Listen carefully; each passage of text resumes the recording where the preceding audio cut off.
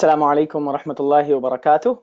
نحمده ونصلي على رسوله الكريم. أما بعد فأعوذ بالله من الشيطان الرجيم. بسم الله الرحمن الرحيم. رب اشرح لي صدري ويسر لي أمري واحلل عقدة من لساني يفقه قولي. اللهم انفعنا بما علمتنا وعلمنا ما ينفعنا وزدنا علما. So first and foremost, I'll welcome you all in this orientation session that is titled I Can Learn Arabic language. So if you all can hear my voice, I want you all to type yes in your chat icon where it says chat. Whoever can hear me, I want you to type yes on your keyboards.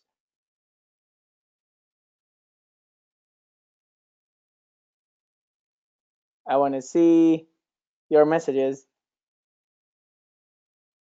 Can y'all hear me?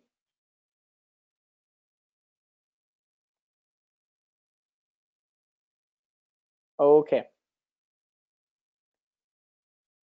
Is everybody on board?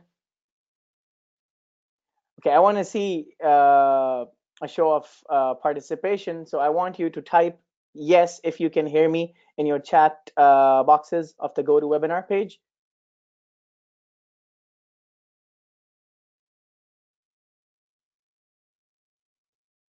I am still unable to see your messages, but I hope and pray that you all can hear me. So first and foremost, let's begin in the name of Allah subhanahu wa ta'ala. And I'd welcome you all again. I'm Ibrahim Ali, and I'll be hosting this webinar session of yours. And just a bit of background about my own, Arabic learning journey before I begin talking about the importance of Arabic language. And I studied Arabic at Islamic University of Medina, and that was like around 15 years ago. And I've been teaching Arabic for the past 14 years, and I have been conducting online Arabic programs, teaching live interactive Arabic programs across various states in the United States and other countries. And Alhamdulillah, Allah subhanahu wa ta'ala has blessed me with various experiences through which I learned, how to better myself in Arabic. And I'll start talking about, how I began learning Arabic, about my Arabic language learning journey in a few minutes. But before that, let's talk of the importance of learning Arabic language. Why must we learn Arabic language? I'd like to ask you. I want you to type your answers in your chats.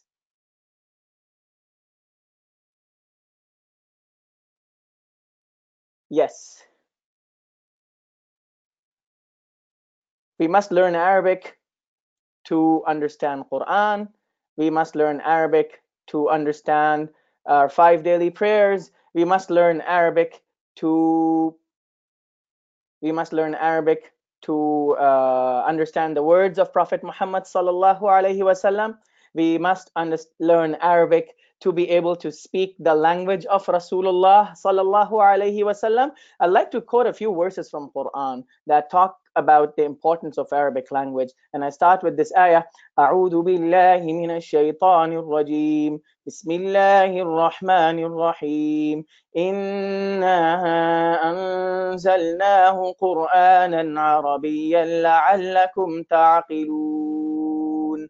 Indeed, we have sent it down an Arabic Quran so that you may understand it. Now Allah subhanahu wa ta'ala mentions Arabic Quran here. And Allah subhanahu wa ta'ala doesn't say Quran in Arabic. This ayah mentions categorically that Quran's identity is in Arabic. However, the message of Quran can be communicated in any language, and through its translation into English, through its translation into Spanish, through its translation into Urdu, through its translation in Bangla, through its translation into English, through its translation in any of the world's languages.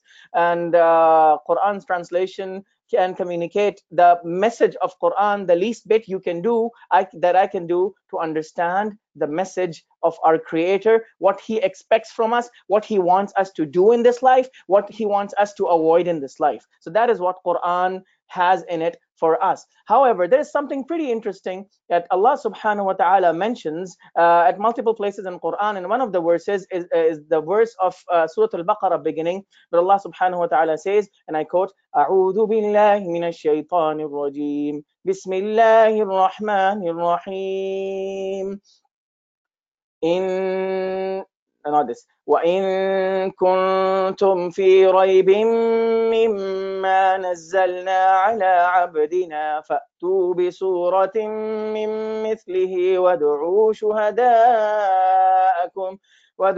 شهداءكم من دون الله إن كنتم صادقين فإن لم تفعلوا ولن تفعلوا فاتقوا النار التي وقودها الناس والحجارة أعدت للكافرين صدق الله العظيم.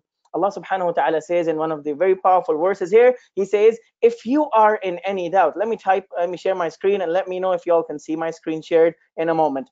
Give me one moment here and we will be good to go. I will be sharing my screen here.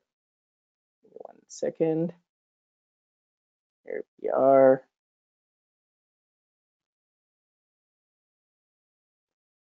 Alrighty. Somehow I am unable to see your chat messages. Kindly type something to me just for me to confirm that you are on board and you are hearing and understanding everything clearly. And in the next like one whole hour, we'll be discussing about the importance of Arabic language and the natural way you and I can learn Arabic language and have no issues with regards to facing difficulties or hardships. Okay, so I'm sharing my screen and we'll be good to go. Okay, sharing my screen now. Alrighty. Can you all see my screen now, everybody? I can see my screen being shared, so you must be too. So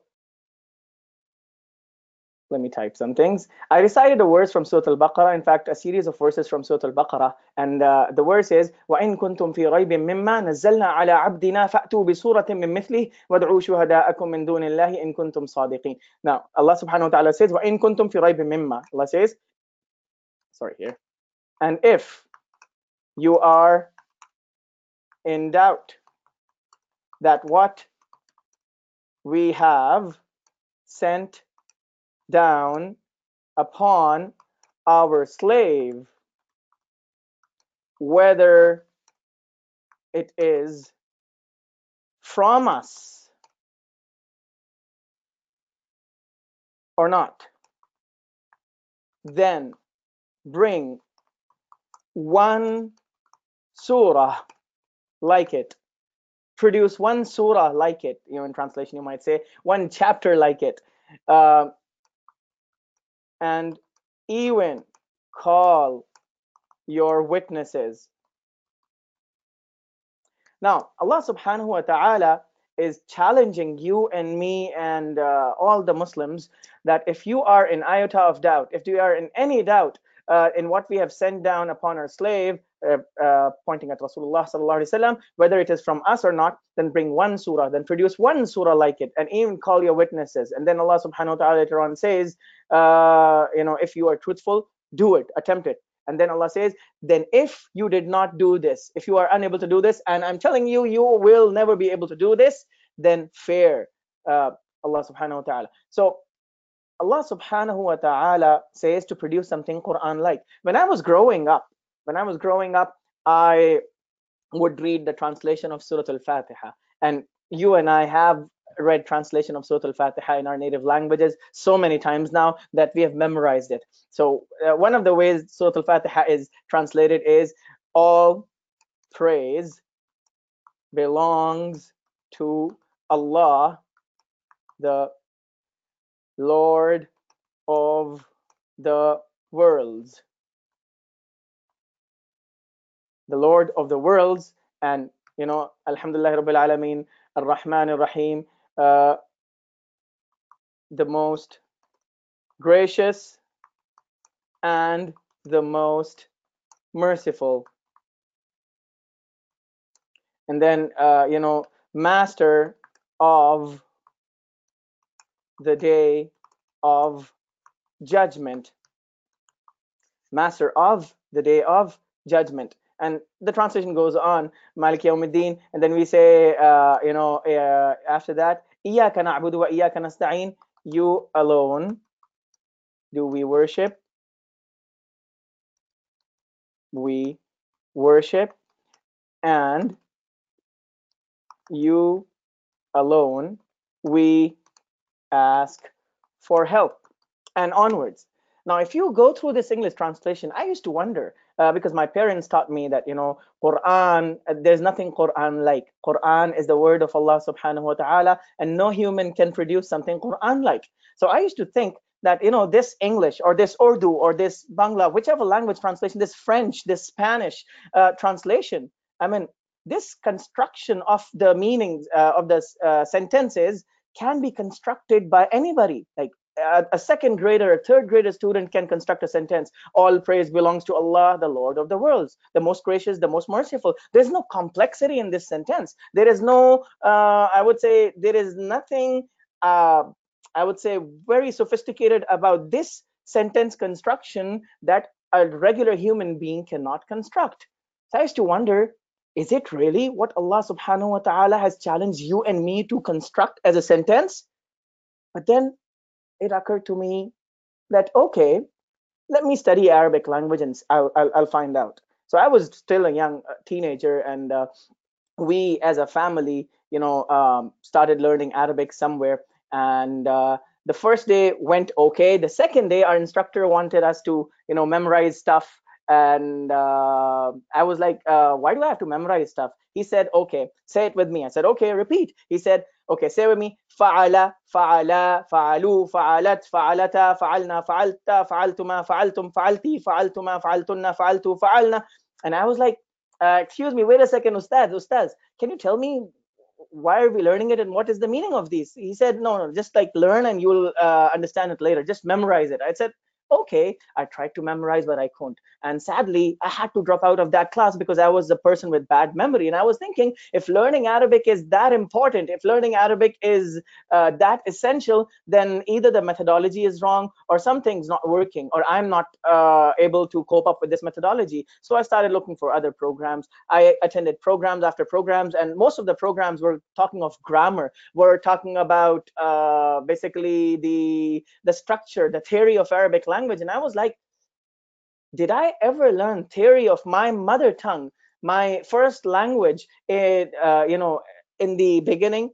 I don't remember ever that my mom taught to me, my first language is Urdu, by the way. And my mom did not teach me Urdu in terms of grammar. Like, I was a baby and my mom didn't say, okay, today we will be studying the parts of speech of Urdu. There are these many kinds of words in Urdu. One is ism, one is fi'l, one is harf. No, I heard her talk to me in Urdu, and I acquired it by listening to it and going through different consistencies. I'll talk about this experience of mine in a few minutes, but this was just to give you an inspiration that I drew why I wanted to study Arabic, because when I read the translation of Quran, it did convey the message that Allah wants me to understand of His expectation from me in this dunya, in this worldly life, and what He wants me to avoid. However, this didn't make me fall in awe, because after all, when I stood in my 5 daily prayers, I could not offer my salah in Urdu, I could not offer my salah in English, I could not offer my salah in French, I could not offer my salah in any of the languages. In fact, nowhere in this world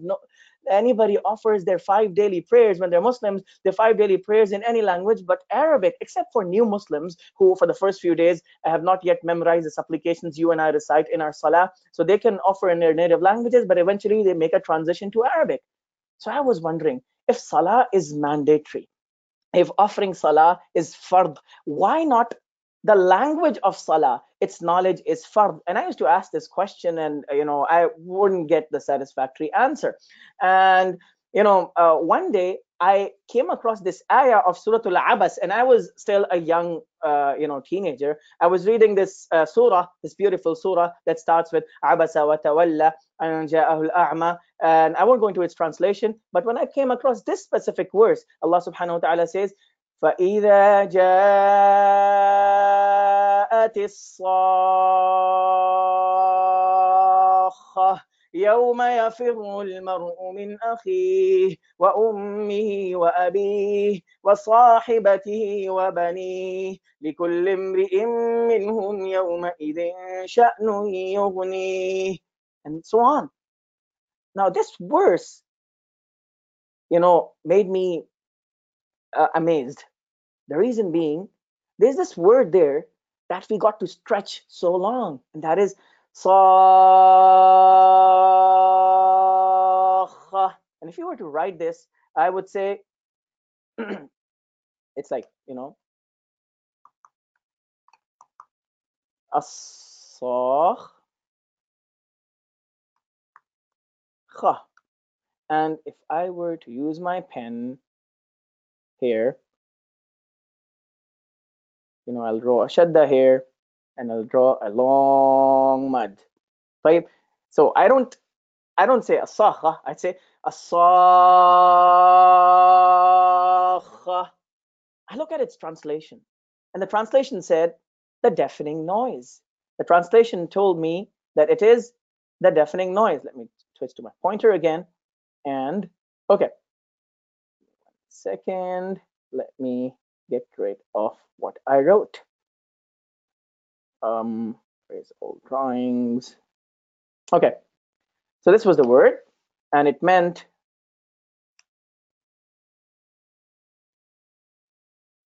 the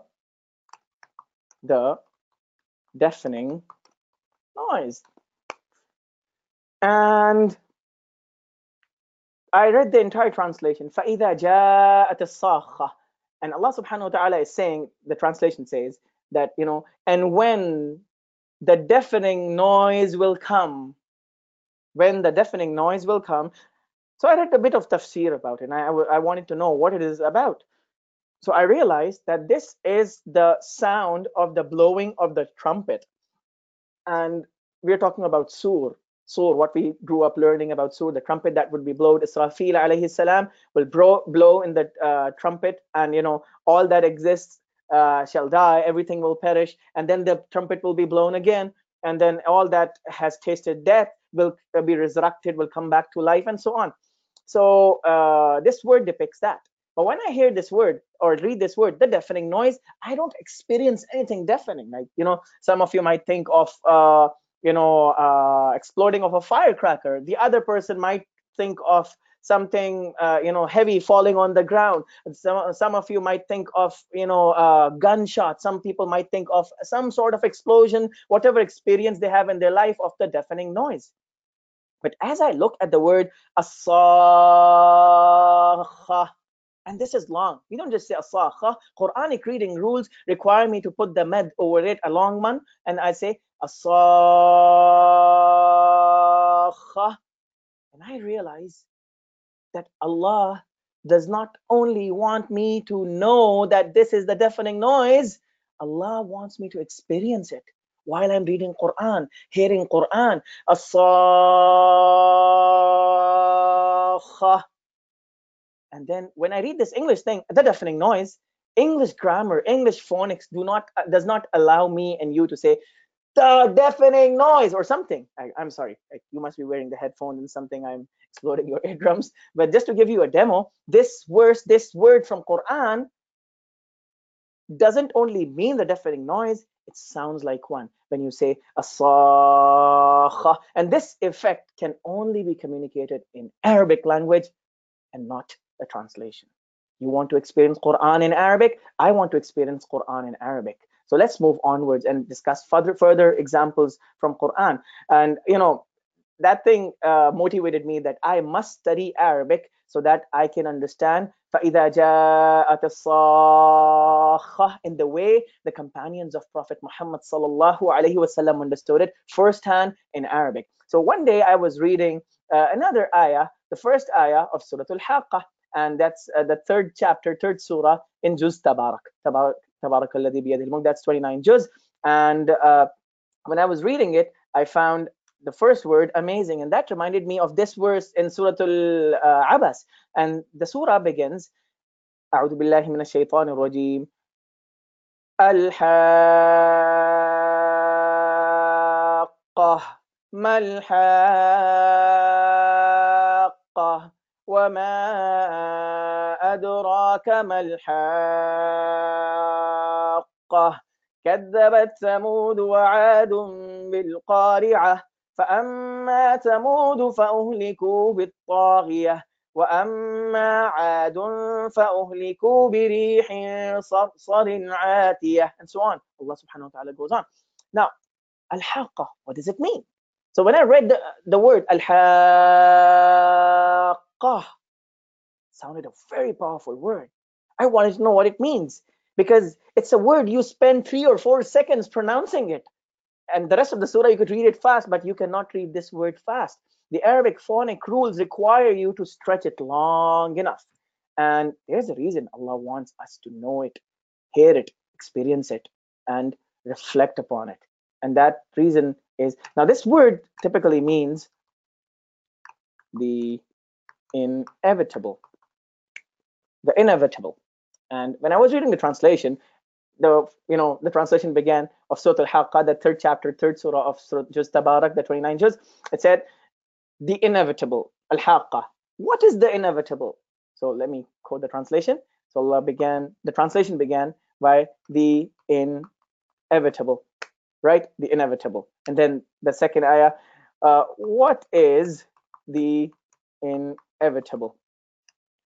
Allah is asking us a question. It's more of a rhetorical question. Allah obviously knows what inevitable is. He's making us think what that inevitable thing is. So the inevitable, what is the inevitable? And then what do you know what the inevitable is? Let me make it all caps here. Okay, that's fine. So it's like more of an exclamation. We don't draw these punctuation marks in Quran, but anyways. So what do you know what the inevitable is? And then, Allah says, كَذَّبَتْ ثَمُودُ. Samud, the nation of Samud denied it. It's something so inevitable, so great, so humongous, so overwhelming, so scary that, Allah is saying, كَذَّبَتْ ثَمُودُ وَعَادٌ بِالْقَارِعَةِ. Ad and Samud. Samud and Ad, they were two former ancient prosperous nations. They denied the great disaster, this thing that what we call haqqa. We are talking about the day of judgment, Yawmul Qiyamah, the day of resurrection, the great day. So they denied, and then Allah says, because they denied it, they were perished. Right? Now, before moving onwards, I would like to know, I want you to type yes if you can hear me so far, and so far you're able to connect with what I'm sharing with you. I want to see yeses. Let's see. Give me 1 second here. Okay, let me see if there are any questions. The question tab. Okay, alhamdulillah. Good. I could see your yeses. Alrighty. Good. So we are talking about the day of judgment, and that day is so powerful, so important, so heavy. The English word, the inevitable, I mean, there can be lots of things that are inevitable, right? Sometimes we say death is inevitable, right? Success is inevitable, failure is inevitable, and aging is inevitable, sickness is inevitable, or poverty is inevitable, prosperity is inevitable. How can we relate to the specific inevitable that Allah wants you and me to think of? Allah says, Al-Haqqah. And English phonic rules do not allow me to say the inevitable.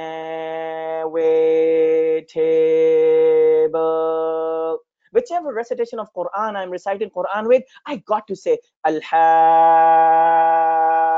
But translation doesn't give me that idea, that experience. Quran, my brothers and sisters, is about experience. Quran, my brothers and sisters, is about connecting with the word of Allah subhanahu wa ta'ala, reading, hearing Allah subhanahu wa ta'ala conversing with you and me. That is what Quran is. And that is why Allah subhanahu wa ta'ala is not saying we sent down Quran in Arabic. He's saying we sent it down in Arabic Quran so that you may understand it. Now, Having talked about this, I mean, these are amazing, gems or miracles of Quran, and we can spend days and reflect upon it. Uh, the question is not whether there are miracles in Quran, linguistic miracles in Quran that you and I can experience. The question is how you and I can connect to Quran, can connect with our 5 daily prayers, can start thinking in Arabic language so that when Allah is talking to you and me, we connect with him. We, shed tears, we cry, and we become so addicted to the Quranic recitation that we don't feel like stopping to recite. We don't feel like, Imam ending his recitation, because many a times this has happened that the Imam is, reciting, and his recitation is so entrancing. So you see the Imam cries, and many a times because the Imam is crying, all of the muqtadis or the musallis who are praying behind the Imam, end up crying because the Imam is crying. Somehow Quran has that experience. However, Imam is not just crying because he's liking his own recitation. Imam might be crying because he knows the power of this message. And you want to cry. I want to cry. What made Abu Bakr as-Siddiq radiallahu anhu weep and cry? What made Umar ibn al-Khattab radiallahu anhu weep and cry? What made Uthman ibn Affan weep and cry? What made Ali ibn Abi Talib weep and cry? What made Khadijah al-Kubra radiallahu anha weep and cry? What made Aisha radiallahu anha weep and cry? What made Fatima radiallahu anha weep and cry? What made Khalid ibn al-Walid weep and cry? What made Abu Musa al-Ashari to weep and cry? And the list goes on and on. We want to connect with Quran at that personal level because we all have this one life. You and I got to prove our worth, our true worth that Allah subhanahu wa ta'ala defines in Quran. And he says, Inna aradna al-amanata ala as-samawati wal-ardi fa'abayna wal-jibali fa'abayna an yahmilnaha. Allah is saying, indeed, we presented the trust to the heavens, to the earth, and the mountains. They all refused to be the custodians of this trust. But who carried it? Who agreed to hold this burden? Insan, man. And then Allah subhanahu wa ta'ala mentions that humans themselves took this responsibility upon themselves. So this life is short. And, we were talking about these aspects of Quran that cannot be captured through the English translation. So I'll talk more, give you a few more examples. But before that, I want us to see how many of us want to understand Quran directly in Arabic without any translation interfering in their understanding. I want to see the messages typed as I. Just type I. So first one is me. I'll type I. Come on, I want to see eyes. Good, good. Keep it going. I want everybody to type, please. We all are. Alhamdulillah. Sometimes all of us want to, but when we say these things, sometimes we get rejuvenated, we get so excited, we get motivated. It's a good reminder. We get in the zone, we get into the hype of that, right? So these are a few examples that I quoted from Surah Al-Abas and Surah Al-Haqqa. There's some beautiful aspects of Quran. Allah subhanahu wa ta'ala mentions in Surah Al-Muddathir, and this ayah is وَرَبَّكَ فَكَبِّرْ. A portion of this ayah is رَبَّكَ فَكَبِّرْ. رَبَّكَ فَكَبِّرْ. It means like, and glorify your Lord, and glorify your Lord. Now, this combination of words and letters is so amazing. If I split it, it would sound like this: Ra, Ba, Kaf, Fa, Kaf, Ba, and Ra. رَبَّكَ فَكَبِّرْ. Now, check this out. What's so unique about this? Do you see a pattern here? Let's see.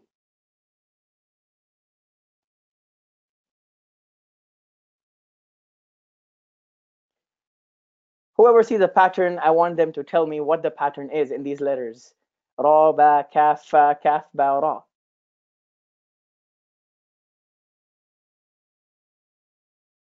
Yep. It's symmetrical. It's a palindrome. Good. It's both way the same. Reverse. Exactly. And Brother Faisal says same letters backwards. Yes, good. It's a rhythm. Brother Kamran says, Sister Sangeeta says, okay, yes, there's a pattern here. And the pattern is you read it from right side or left side. It makes no difference. You'll still read the same thing. Now, is this a coincidence? Some of you might say, oh, is this just a coincidence? There is no coincidence in Quran. Every word. Allah is challenging the Arabs. Allah is challenging the humans, non-Arabs, you and I. I'm not an Arab. I learned Arabic, right? So Allah is challenging everybody to produce something Quran-like. And it was super easy for Arabs. The people of the language Quran was directly addressing in the time of Rasulullah sallallahu alaihi wasallam. It was super easy for them because they were great poets to produce something, in response to Quran, something in Arabic that would challenge Quran's structure, that would challenge Quran's eloquence or something. However, what did they prefer? The disbelieving Arabs, they preferred bloodshed. They preferred boycotting their fellow family members, brethren, their friends, their kinfolk. They boycotted them. That was the most difficult thing, but that is what they preferred, because it was impossible to imitate something Quran like, not in its English translation, not in its Urdu translation, not in its any language translation, but in its Arabic form. And that is what I want us to appreciate, that Quran needs to be understood in Arabic. So how about the translation? Should I not read it? Should you not read it? No, I'm no way saying that. Reading the translation of Quran until we learn its language is your duty, is my duty, and we must be reading it. In fact, it would help us understand Arabic faster, learn Arabic faster, because you and I have only one lifetime, and we got to understand Quran not once, not twice, many, many times. So we must read Quran over and over again with translation. However, is that it? We strive for excellence in each and every area of this life, and excellence in Arabic is called ihsan. So excellence in understanding Quran would be to understand it firsthand. Now, there are various methods that people use to learn Arabic in. There are various opportunities around you. There are various programs that are around the world teaching Arabic. And many of the programs, in fact, the most programs that teach you to understand Quran, they begin with enabling you to, memorize that word-to-word translation of Quran. So like it's when you're reading Al-Fatiha, they make you memorize, okay, Alhamd means praise, Lillahi, Li means for, Allah means, Allah, Rabb means Lord or Master, Al-Alameen, the world, Ar-Rahmani, the most gracious. So you may memorize the translations in English or in Urdu or any of your native languages, or in Bangla or any language. And then what happens? You're offering your 5 daily prayers, and when you're reciting, or Imam is reciting Alhamdulillahi Rabbil Alameen, you are like busy navigating in your English translation that you memorized, or Urdu translation that you memorized, or Bangla translation that you memorized, or Spanish translation that you memorized. And you're not paying attention to what Allah is saying. You are paying attention to what is the meaning of what Allah is saying. And that is fine. That is the first step. However, imagine you might not be focused enough to get the impact of the words that Allah directly chose to connect with you and me. Do you want to connect at that level of Quran that your mind doesn't think in subtitles, and instead, the way I'm talking to you right now is the way you would understand the words of Allah firsthand? Who wants to get there? I want to see eyes. Come on, type I.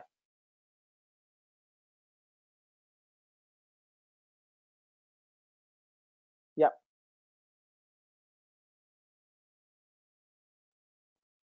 Alhamdulillah. Good. Okay. So we are talking about various opportunities around us, and let's talk of the the grammatical programs that start off. I experienced learning Arabic language firsthand when I didn't go to Medina yet, through a program that was starting with the grammar, and grammar was so complex. It was focusing on making me memorize the parts of speech in Arabic and the kinds of words in Arabic, and then they say, okay, there are ism, fi'l, harf, and the definition of ism, definition of fi'l, and months pass, and I am too good at knowing everything about Arabic but Arabic. So I can't help not analyze the words of Quran but through grammar. So like I'm reading Al-Fatiha and I'm saying Alhamdulillah Rabbil Alameen. Instead of understanding it, I'm busy thinking, okay, where's the mubtada, where is the khabar, where is the muta'alliq bil khabar, where is this, where is that, where is fi'l madi, where is fi'l mudari. I'm so busy thinking in these technical terms that the experience becomes pretty overwhelming with me. And on the other hand, when I read English, study English, or listen to something in English, I am experiencing a whole different world. I'm experiencing a whole different experience where, because I don't have to struggle, I don't, my mind gives me the messages naturally. I connect with people speaking to me in English naturally without, making me exhausted. So can we do that in Arabic? Yes, of course. So my question to you is, what language did you learn your mother tongue in, your first language in? Tell me, what language did you learn, you and I both learn our mother tongue in? Let's see.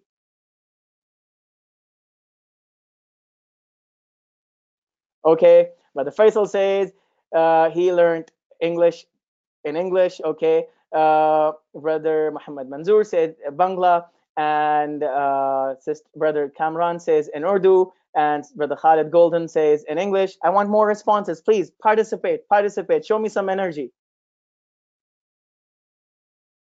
Okay, Hindko and Urdu, Brother Khurram Shahzad, okay. And Brother Hayatullah says English. Jason Yazar, English. Sayyid Khurram, Urdu. Brother Ismail Shah, Urdu. Sister Shabana Warsi, Urdu. Brother Sadiq Al Baqali, English, okay. Sayyid Waqas, Urdu. And Sister Fatima gave a very beautiful answer. She said she learned her mother tongue in the mother tongue, right, itself. And Brother Muhammad Jamal learned his mother tongue in Bangla, which happens to be Bangla itself, right? So let's say my question that I'm going to type right now is, pardon me here, no Arabic, did you and I learn our mother tongue in another tongue? That's a thought-provoking question, more of a rhetorical question. Did you and I learn our mother tongue in another tongue? I would say no. You and I learned our mother tongue in itself. Now, when that happens, we can think in itself.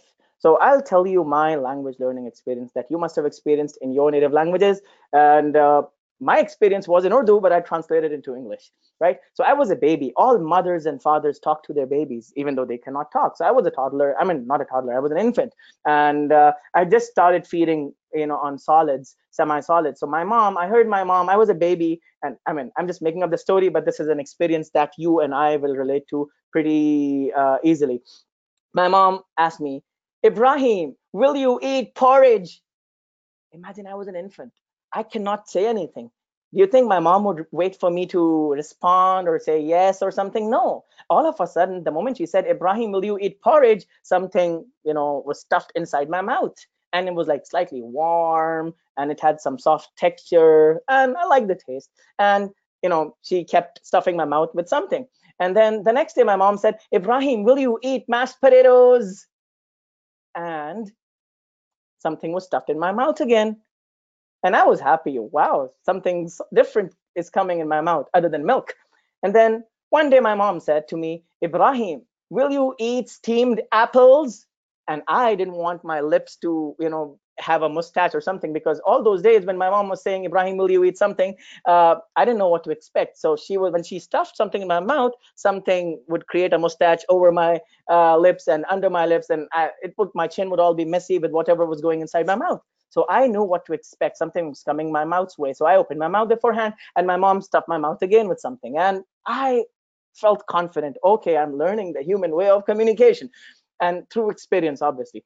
And then my mom, one day said, Ibrahim, will you wear a red shirt? And I opened my mouth again, and I was surprised, kind of embarrassed. Nothing. I kept waiting with my mouth wide open. Nothing came in my mouth, and surprisingly, something was put over my body. And I realized, wait a second, nothing was coming inside my mouth, rather something was put over my body. So I thought, what's going on here? And my mind, your natural mind and my natural mind, told me that, wait a second, this time mom said something different. She did not say, Ibrahim, will you eat? She said, Ibrahim, will you wear? And when you say wear, something covers your body. When you say eat, some things enter your mouth. And I'm learning my vocabulary without somebody telling me that, eat and wear are verbs, and will you eat is the way to question or something. I'm learning my language. You are learning your mother tongue naturally through this methodology. and nobody is teaching me grammar, nobody's teaching me the meanings of words. My experiences are the best reference to the words that I'm building, and I'm listening to the language, and eventually when I become slightly older, start copying, imitating by uttering those words that my mom said, and I learned my first language naturally. That is what you do too. And it's a walk in the park. It's a piece of cake. We don't remember ever being overwhelmed. And by the time you and I study grammar in school, we are already good in the language. So the terms of grammar, when they were taught to us in school, we already have vocabulary. So when the teacher said verbs are action words, so we know what verbs are because we had lots of verbs in our vocabulary. A teacher said that this word is called a noun. So we already had many nouns to relate to those grammar terms. However, sadly, when we learn Arabic, we don't have vocabulary. When we learn Arabic, we are still deficient in the sentence constructs, sentence structures. And in fact, many things in Arabic, in fact, in any language, are not there in another language. So Arabic is widely different than any other language. And I'll give you core examples. The English language, for example, has a word called is that is required. So if I say, if I say this is a chair, how many words do you see? Count the words. This is a chair. I want to see your counts and your messages. Come on, Bismillah.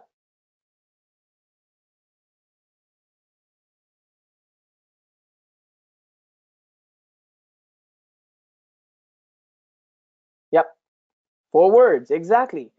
Now I know some of you must have studied Arabic elsewhere, and in Arabic, it's just 2 words. And you say what? You say, let me change my direction here.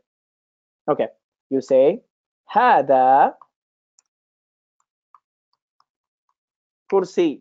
You say هذا كرسي.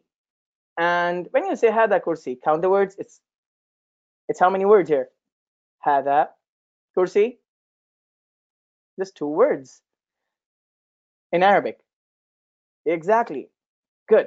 So in Arabic, you got to say just 2 words to say this is a chair. Now, as a learner of Arabic language, my teacher said, okay, hada kursi means this is a chair.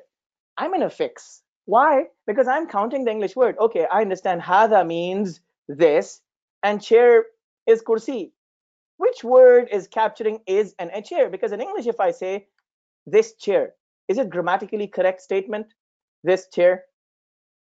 Is it complete? Is it a sentence? I want to see your answers. Come on. Yep. I want to see yes or no. Is this complete?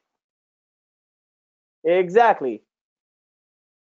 So in English, this is something grammatically wrong. 1 second. Okay, and I have to say is and a. Now, who would teach me this thing? The teacher. So the first thing that we got to do while learning a new language, and especially Arabic language, is to know how different Arabic is than the rest of the languages. And I would suggest that you can borrow inspiration from children at how they learn languages, how they learn any language or their first language. You and I were once kids, so you can use that strategy to learn Arabic language as well.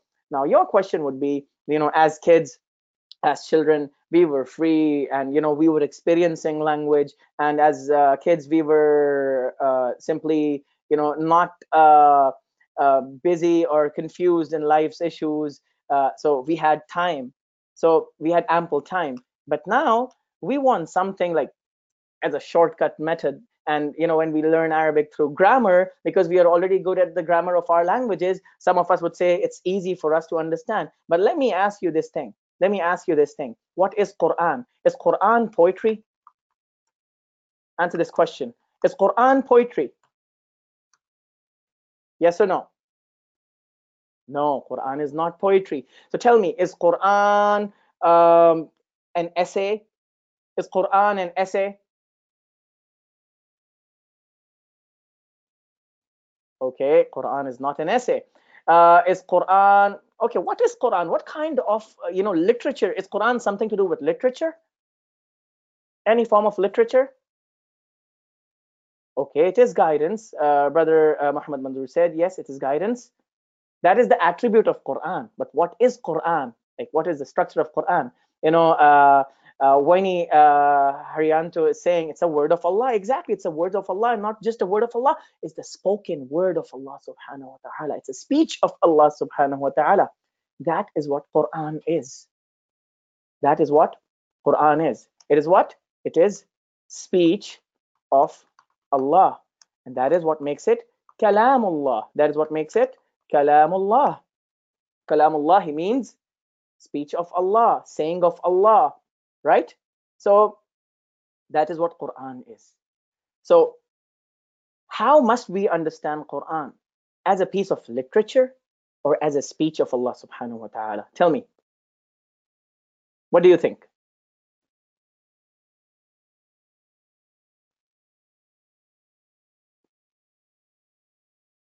As a speech of Allah subhanahu wa ta'ala. So you can connect with him.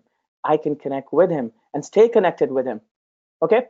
So that is what Quran is. That is the Kalamullah. So let me tell you, uh, you know, as kids, when we learned the language in our mother tongues, we focused on these four skills. There are four, let me type here in Arabic, in English, four natural language skills. And they are first, when we weren't even born, and then even after we were born, we were active listeners. So we focused on which skill? We used which skill to learn the language?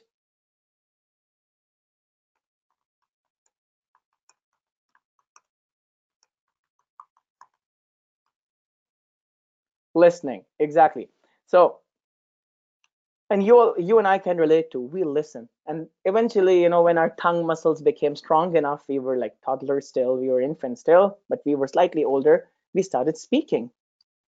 We started speaking, right? So listening and then speaking. What's the second skill, guys, that we built after listening?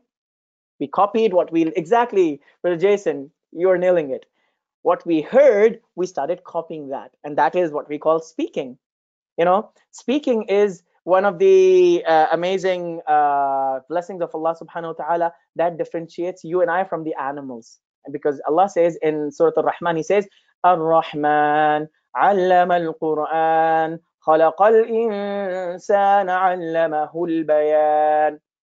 Allah begins by saying Ar-Rahman. Ar-Rahman means the ocean of mercy, like not just merciful or most gracious. It's like the ocean of mercy. That is what is absent in translation.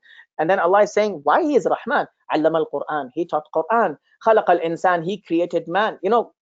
Teaching of Quran is more important than the creation of humans. Why? Because that is how Allah's mercy's hierarchical level is. And then He says Allamahul bayan. He taught him to speak. He taught him speech. So, Allah subhanahu wa ta'ala blessed you and I to speak in our native languages.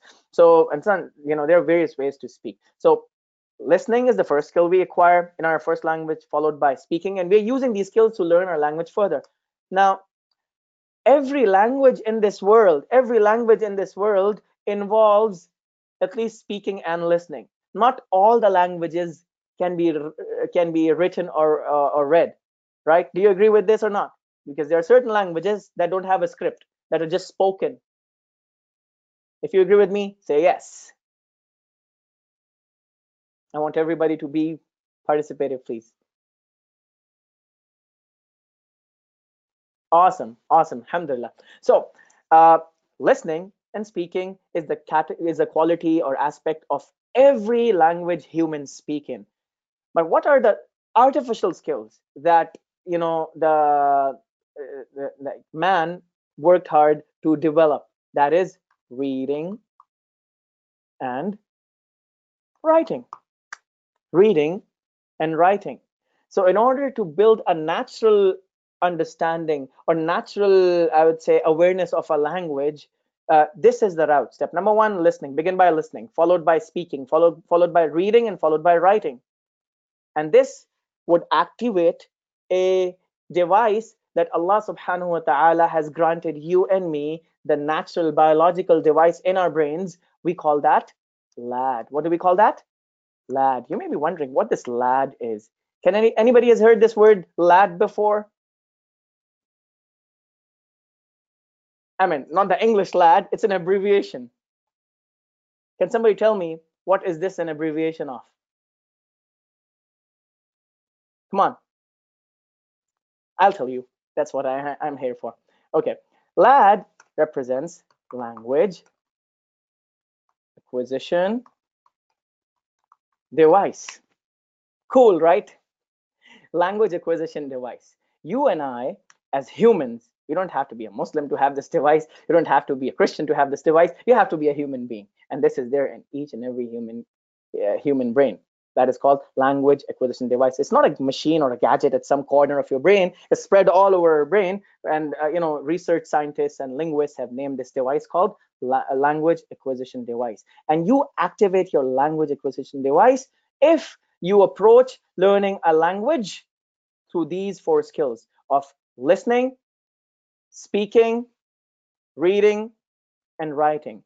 Sadly, very unfortunately, very sadly, when we want to learn Arabic language, the majority of the people, majority of the institutions around us, they approach learning Arabic, teaching Arabic as if we don't listening is not important, speaking is not important. All we ought to be able to do is to read Quran and understand it. That is our requirement. I'd say, okay, you want to read and understand Quran. That is why you are not interested in speaking Arabic. That is why you're not interested in listening and understanding Arabic. All you want to do is read Quran and understand it. And that's why you're memorizing translations. Okay, 5 times a day, the core purpose of your life, the core fundamental of your life, after the testimony of faith, after shahada, after the kalima that there is no God but Allah and Muhammad sallallahu alaihi wasallam is his messenger, that is your salah. The first question on the day of judgment will be about your 5 daily prayers. And if you answer that question well, you can move onwards. And the first question will be about salah.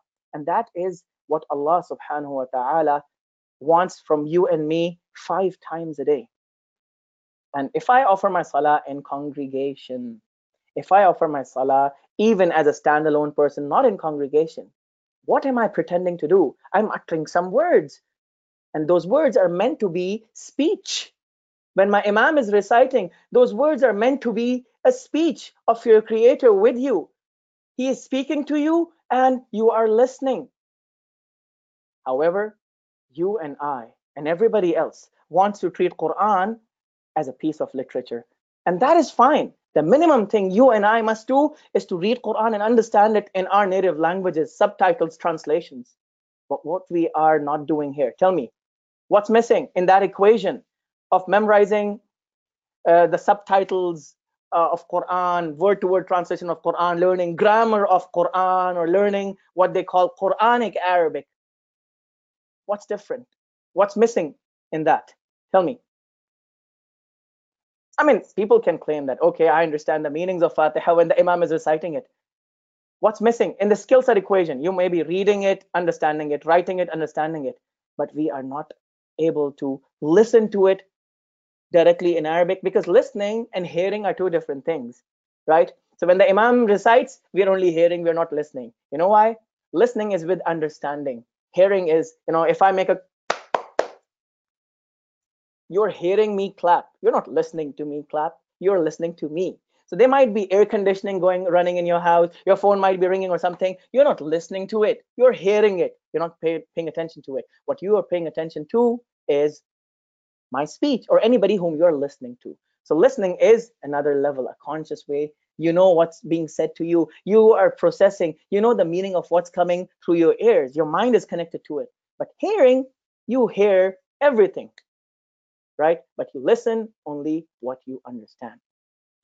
So remember, Quran, the status quo is at most of us, when we read Quran or pray in congregation and our salah, our 5 daily prayers, what happens? Are we listening to Imam recite or are we hearing Imam recite? Provided if you don't understand what's in Quran, what's going on?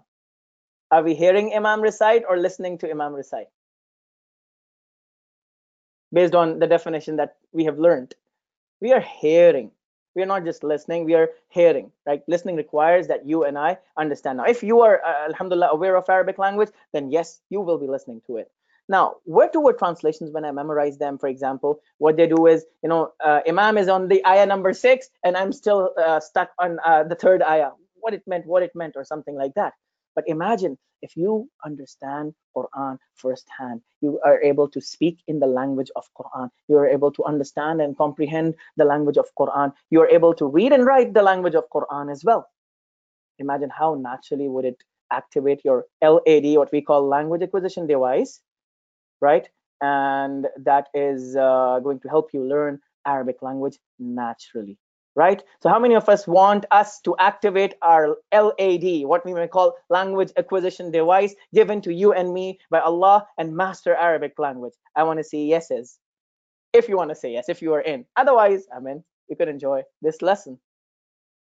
So Sister Shabana said she is interested. Okay, I want to see more. Okay, Brother Jason and Brother Wasim Uthman is all for it. And Brother Muhammad Manzoor, Muhammad Ismail, Brother Khuram Shahzad, Brother Faisal Rahman. I recognize some names. Brother Kamran, Brother Shahul Hamid, Brother Farhan Ibrahim, and Brother Afzal. And I don't know if they say Afzal or Afzal, but you know, my brother, Brother Faisal, Brother Hayatullah, Brother Sayyid Waqas, Mr. Waini, and Alhamdulillah.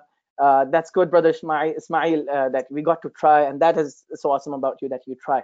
And Sister Tarannum, good. Brother Sadiq and Brother Sadiq Abdul Baqai, good. And Brother Mahmoud Ghani, awesome.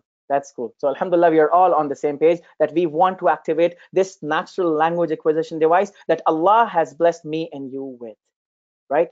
And we have just discussed in brief, like, you know, how do we go about doing that? By learning to listen and understand the language, and by speaking the language, by reading the language, by writing the language. Another question one of you might ask me, many people ask me, is, brother, Egypt has a different dialect of Arabic. Saudi has a different dialect of Arabic. Syria has a different dialect of Arabic. Morocco has a different dialect of Arabic. Algeria has a different dialect of Arabic. Tunisia has a different dialect of Arabic. Sudan has a different dialect of Arabic. Libya has a different dialect of Arabic. So when we learn to speak in Arabic, which dialect are we talking about? Because they're all so different. I would say, who said we'll be learning a dialect?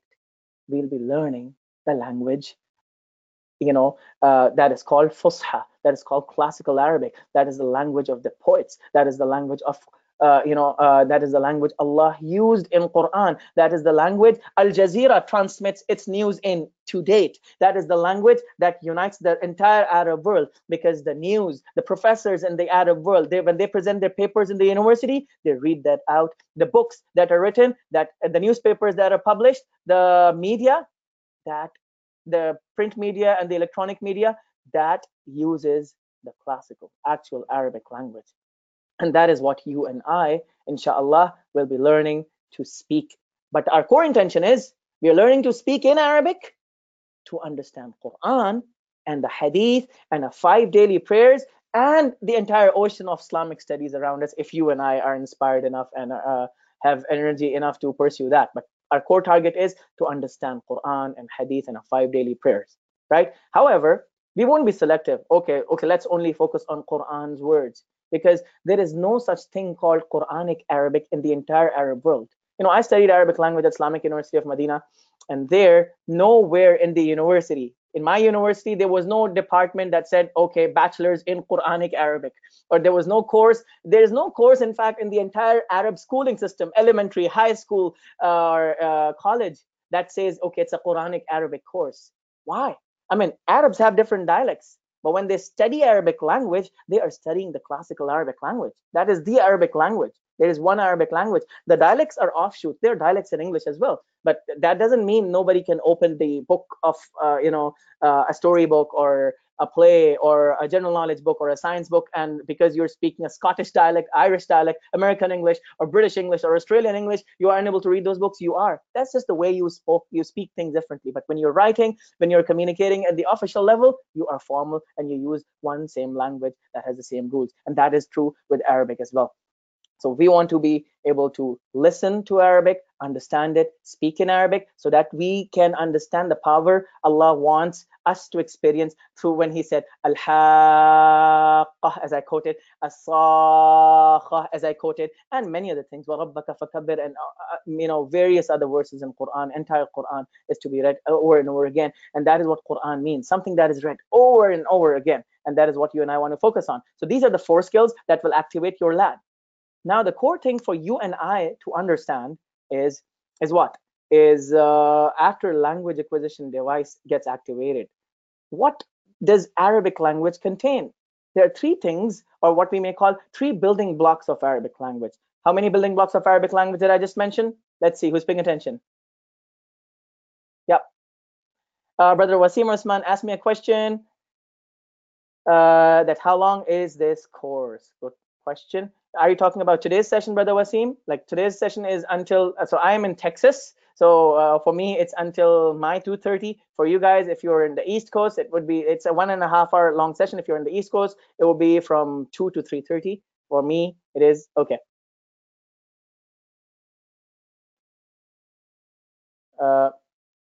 Okay. I'll talk about that in a few minutes, inshallah, Brother Wasim, if you can wait. So there are 3 building blocks of Arabic language. Well answered. So, alhamdulillah, everybody is paying attention. And see, these 4 things are not building blocks. They are I would say, they are the instruments of learning Arabic language. They are the instruments of learning any language, but we are talking about Arabic language. But we haven't discussed the 3 building blocks of, Arabic language as of yet. So the 3 building blocks are, let me type here, 3 building blocks of Arabic. What are they? Block number 1. Block number 1 is sounds. Every language has sounds, right? So block number 1 is sounds. That's the core. That forms the core of the language, because with sounds you attain the capacity to pronounce the words correctly, right? How to spell word, etc. Sounds includes the knowledge of the letters, alphabet, etc. That's sounds, right? So for example, there are unique sounds in Arabic that are not there in other languages, especially the sound of letter bad.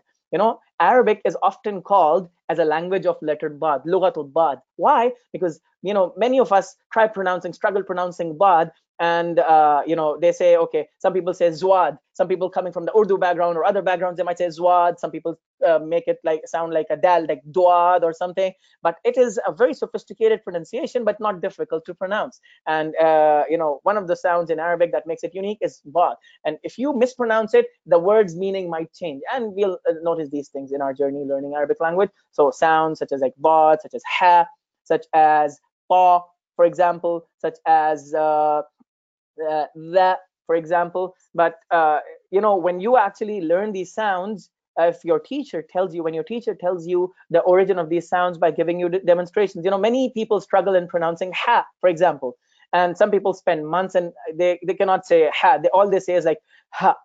They say ha. They say ha and not ha. So I tell my students, okay, ha is so simple to master. You know why? Because letter ha is pronounced by a Chinese, by an English speaker, by Pakistani, by Bangladeshi, by Indian, by Sri Lankan, by Mexican, by American, by Britons, by Australian, by anybody, by French, by any language speaker in this world. They pronounce ha. Some of you might say, no, my language doesn't have this sound. I'd say, no, your language doesn't. But you utter this sound when you drink cold water, when you gulp in cold beverage, a cold drink. After drinking, what do you say? You say, ah. Now, if that is not ha sound, what sound it is? So it is a ha sound.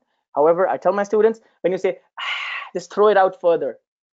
Ha, ha. So there you go with letter ha. Does that make sense, everybody? So you know how ha is pronounced easily. So no, you don't need to take notes. If you want to, Brother Khurram, you are more than welcome. However, I mean, you are fine, inshallah. And if you want, you are more than welcome. They might help you.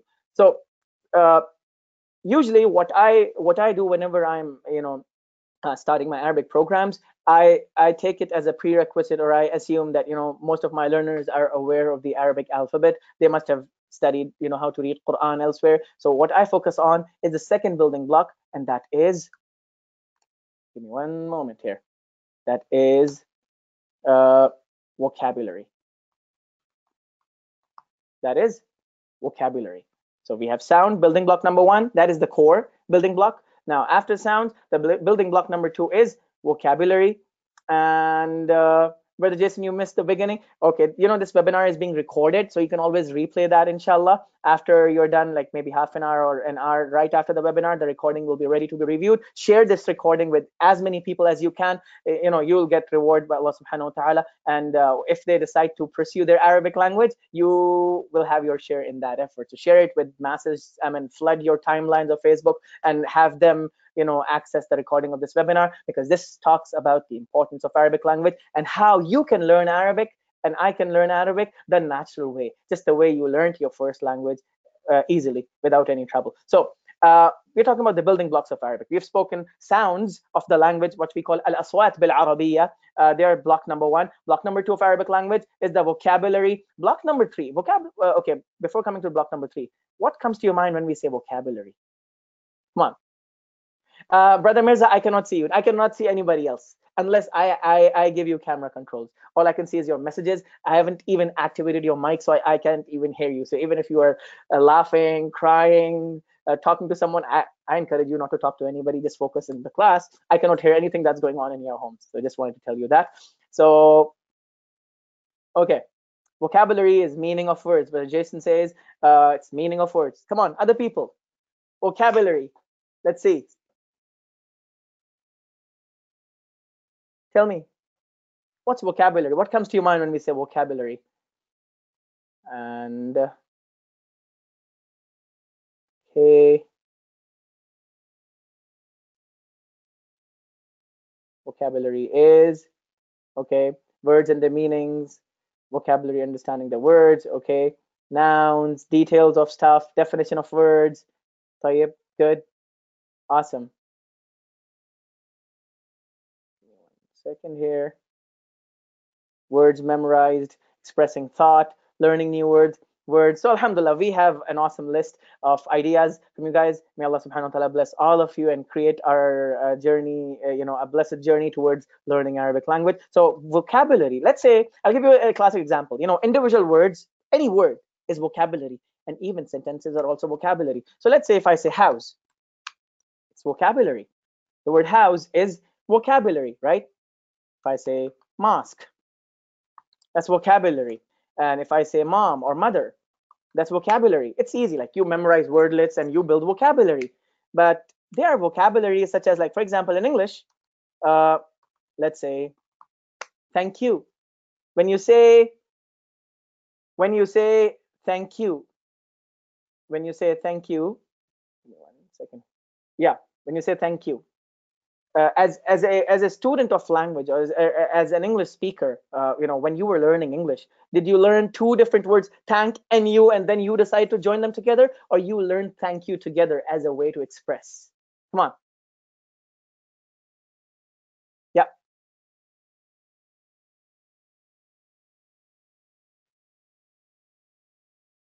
together, exactly. So that means vocabulary is not just solo individual words. Vocabulary is how words are put together. Now, when you learn the word thank you, are you even interested in knowing the grammar structure thank you contains? You're not bothered whether thank you are nouns or adjectives or adverbs or verbs or something. You learned it as a chunk and you just use it. That is how most vocabulary is learned, as chunks, words used in a beneficial context. So for example, we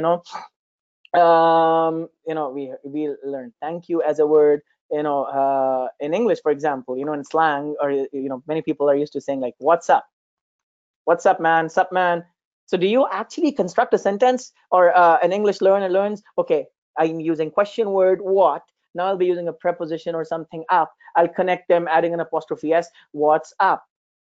Do we do it like this, or we learn it as a chunk? Come on. We learn it as phrases, Brother Sadiq. Very good, awesome. We learn it all together. Such is the case with Arabic as well. Lots of things in Arabic are expressions, and the translation of Quran actually fails to capture the Arabic expressions as it is. I'll give you a classic example. And the example here is, there is this word that is called the beauty of Arabic language. How many of us know of this word in Arabic called inna? Let's see. You must have learned it, read through it in Quran so many times. Let's see. I want to see yeses. How many of us have read or heard this word in Quran? Inna. All of us, right? Now imagine every page of Quran almost has some or the other version of inna. Some translators translate it as indeed, some translators translate it as verily, some translators translate it as certainly, some translators translate it as surely, and there are ways like indeed, verily, certainly, surely. Now, are all these four words English words? Indeed, verily, certainly, surely? Yes or no? A simple question. Are all these four words the English words? They are. They are certainly English words. But there is one issue here. I mean, imagine if I say that, let's say I pick one of you. I am talking to Brother Khalid Golden. Okay, Brother Khalid Golden, I'm taking you as a demo. And I say, Brother Khalid, you are indeed a very good student and you indeed want to learn Arabic to understand Quran, which is indeed the word of Allah. And indeed, we are going to study Arabic in an easy way that will indeed make you master Arabic. And one final day, indeed, you will go to the masjid and understand Quran the natural way. And indeed, you will build a connection with Allah subhanahu wa ta'ala at a personal level indeed. There was nothing grammatically wrong. But do we use the word indeed this often in English expression? I want to see what you say. Yes or no? Do we use the word indeed in our in English language or our native language is with this frequency? No way. How was my expression sounding to you when I was saying indeed? Every now and then, every few words I was saying indeed, indeed. You weren't able to connect. It was sounding odd. It sounded out of the world, right? You know why? Because this word is not a staple word in English. Yes, it's an English word. That doesn't make it, like, I cannot just use it because that's not the English way. So with language comes a standard style of using those words. Because simply you know a word, you cannot just use it. Every context is specific for a specific word.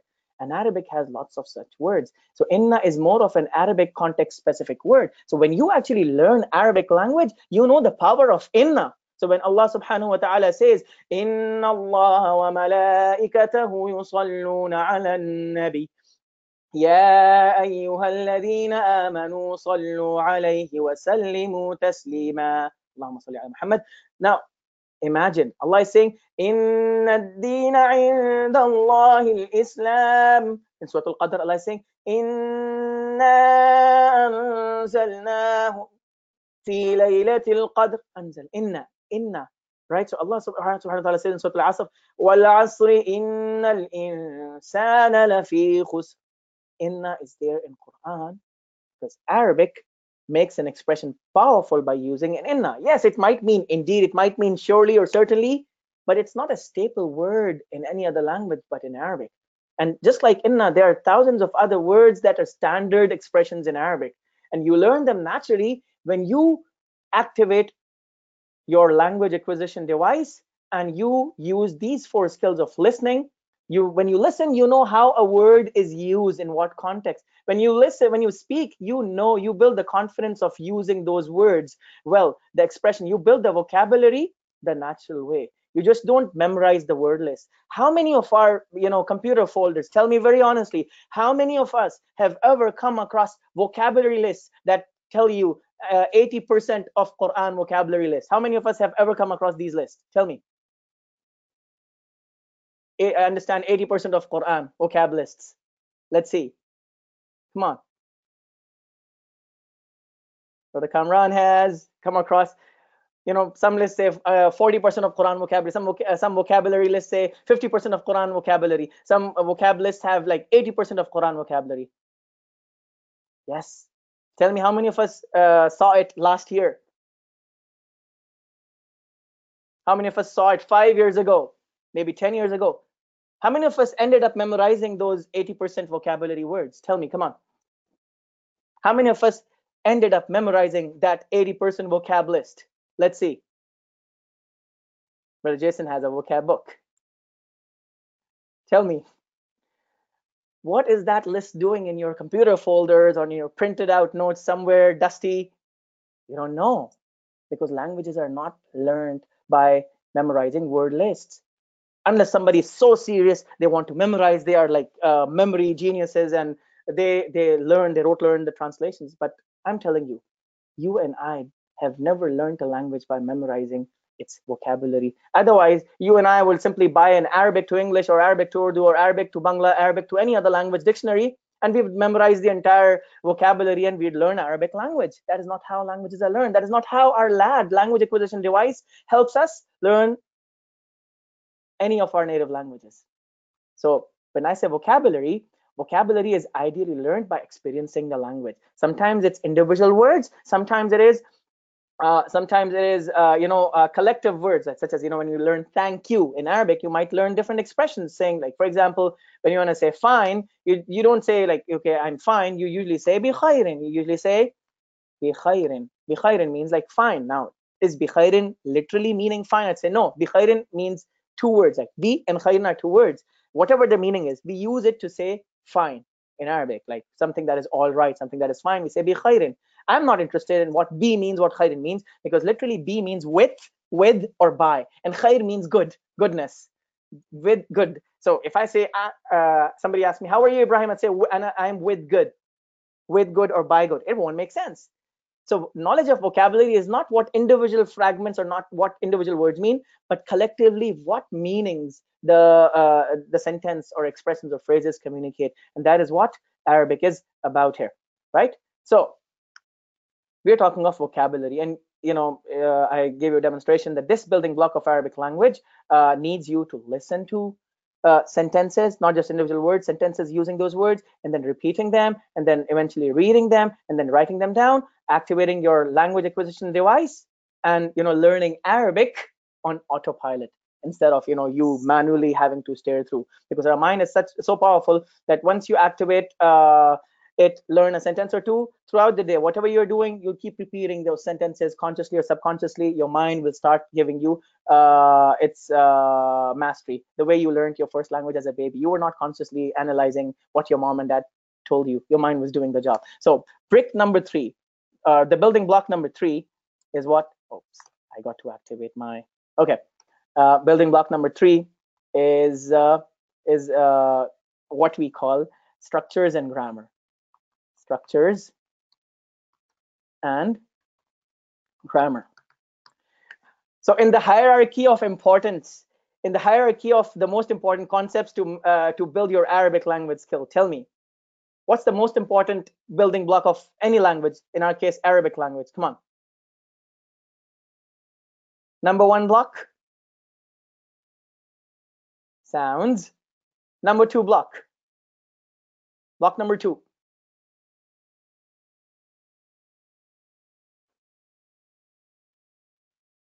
Awesome. Vocabulary. And block number three.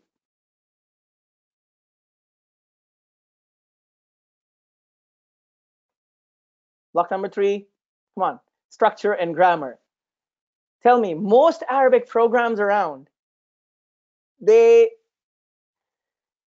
consider a cake, example of a cake, right? Is icing of the cake what makes cake a cake, or the dough of the cake? Tell me.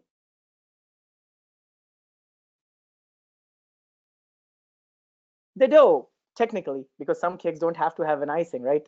I know Brother Mirza only likes the cakes with the icing and the others, and Brother Muhammad Manzoor, I can relate. You are a cream fan, but in actual case, it's the dough, right, that makes a cake, and then you can decide to have an icing on top. What most programs do, they start with the icing, because the icing doesn't have any dough beneath it. What does the icing land on? The empty plate. And because the icing lands on empty plate, there is no cake.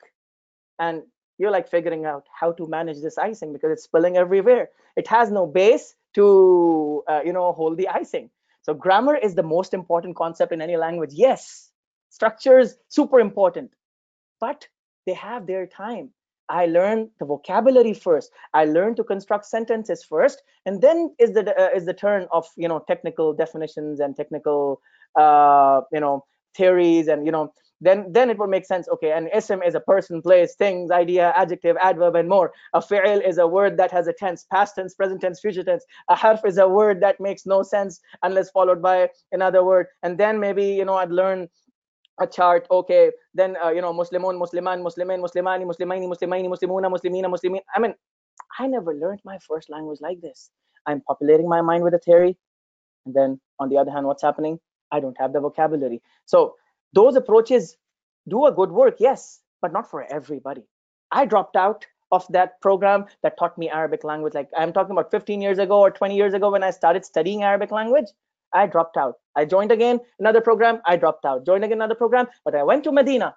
I went to Medina. I waited for 2 years to get in there. Once I went there, my teacher, we had 35 classmates, and those 35 classmates, I would say my teacher would teach us Arabic. The first day, he started talking to us in Arabic. So I thought, okay, he will be giving us a bit of background, of what to expect in the program in English. But I realized I have French as my classmates in Medina. I have Russians as my classmates in Medina. I have Americans, Canadians, I have Germans, I have Chinese, I have Koreans in as my classmates in Medina. Imagine, do French understand English? Yes or no? Let me see.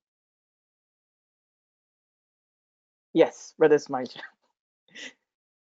Come on, very little. Like, unless they've studied it, they won't. The Germans, is it a normal language for them? I'm talking about the masses. No, right? A Chinese, of all the people. No. So imagine, what choice does a teacher have to teach us Arabic in Arabic? And it was funny for us. Why? Because there was this brother from Sweden. He was like 22 back then. I was 17, and he was 22, and he has this big beard. He's a reward. He used to be a guitarist in his time, but he became a Muslim and he quit music. And he comes to Medina to study Arabic and Islam. And he goes to the teacher, our first day of the class or second day of the class. He has this big beard, brother Abdullah. He asks, "Sir, can I use the restroom, please? Can I go to the bathroom? Can I go to the toilet?" And our teacher is like sitting, ignoring him. And I'm thinking, how mean. I mean, he's a new brother, new reward, and the teacher should be polite and stuff like that. And the real thing was, the teacher didn't know what he was saying, and even if he did, he was teaching us a lesson. And that 22-year-old fellow with this big beard, like, he was brother Abdullah from Sweden, he was a reward. He started jumping, sheikh, sheikh, sheikh, because he had to relieve himself. He had to rush out to the bathroom. And we are all in the class, 35 people in our class, 8,000 students in the university, 35 people. So and then our teacher said, like, did a gesture to repeat, and he said, "Naam, naam, naam, ustaz." And he said, "Hal adhabu ila al-hammam?" May I go to the bathroom? That's what it meant. So he repeated, and that is when he went. However, when you learn Arabic language online through this immersion direct methodology, you don't have to, I won't know whether you want to go to the bathroom or something. You can go always. But just to tell you, the program that inshallah we will be doing for the next, like, around 2 months would be primarily focusing on building your language through this language acquisition device, where you will actually learn to learn to process Arabic language through these 4 skills: listening, speaking, reading, and writing. Yes, does that mean I won't be using any English? No, I will be using English. Wherever it is time for grammar and structures, I'll say some English, but most of it, I'd take you through the experience. I'll give you a quick demo in whatever little time we have left, and then we will talk about it. So tell me now, let's say this is lesson number 1. What I want you to do is just listen. Okay, are you all with me? Can you all see this slide? If yes, type yes. Come on. It's close to Rosetta Stone, but not the same. Why? Because, like, Rosetta Stone doesn't tell you how to use your strategy, how to learn. All it tells you is just to observe and follow the commands, and you just go through the process. I'll actually share with you how you can master Arabic, your strategies, in terms of coaching. So it's not just teaching you Arabic. I'll tell you, okay, these things can be learned easily using this methodology, and those things can be used with this methodology. And individually, like for example, if I'm talking to Sister Tarannum might be facing difficulty in retaining vocabulary. I'll tell Sister Tarannum, see, this is the tip that you could use to accelerate your vocab acquisition. Or for example, Brother Sadiq or Sister Shabana are facing difficulties in sentence construction. I will guide them through their sentence construction through our Arabic language journey, and all of you, like individually, will get to know what strategy works for you, which doesn't. So if y'all can see this, let's move further. So the point here is, says ما هذا. ما هذا says ما هذا. ما معنى ما هذا? ما هذا, what is this? What is this? So I know most of you are like beyond this stage, but this is like just a basic to give you a demo. فرددوا معي, I want you to repeat. هذا بيت. هذا بيت. هذا بيت. Say it.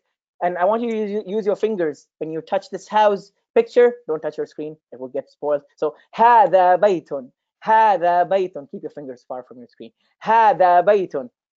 هذا بيت. And next is, say with me, رددوا, قولوا هذا مسجد. هذا مسجد. هذا مسجد. هذا مسجد. هذا مسجد. هذا باب. هذا باب. هذا باب. هذا باب. هذا باب. هذا كتاب. هذا كتاب. هذا كتاب. هذا كتاب. هذا كتاب. I just want you to listen and repeat. Don't worry what it means and stuff. I'm just taking you through an experience here. هذا قلم. هذا قلم. هذا قلم. هذا قلم. هذا قلم. هذا قلم. هذا قلم. هذا مفتاح. هذا مفتاح. هذا مفتاح. هذا مفتاح. هذا مكتب. هذا مكتب. هذا مكتب. هذا مكتب. هذا مكتب. هذا سرير. هذا سرير. هذا سرير. Now, coming back to our words, first few words that we learned. Okay, I want you to hear the song and I want you to repeat the song with me. بيت. بيت. ما هذا. بيت. بيت. ما هذا. هذا بيت. ما هذا. هذا بيت. ما هذا.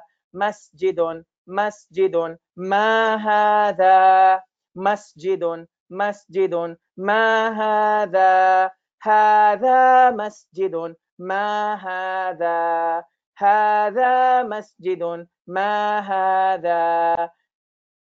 باب. باب. ما هذا. باب. باب. ما هذا. هذا باب. ما هذا. هذا باب. ما هذا. We're getting back to our work where we left off. Okay, now a quick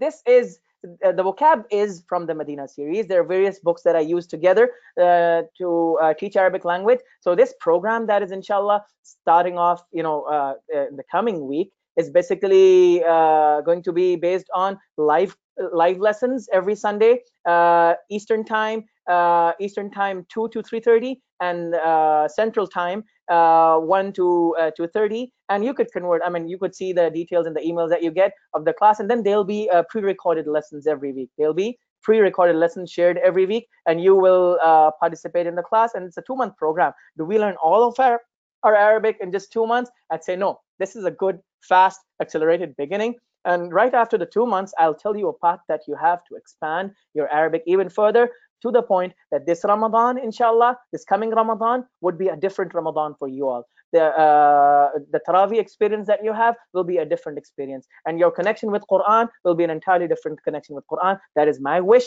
and my dua, and that should be your wish and your dua too. That is what I expect. Now, what I want you to do, many of us would be thinking like, okay, like I've done Medina books, I've done this book and that book. We're not talking about books. We are talking about building these 4 skills: listening, speaking, reading, and writing.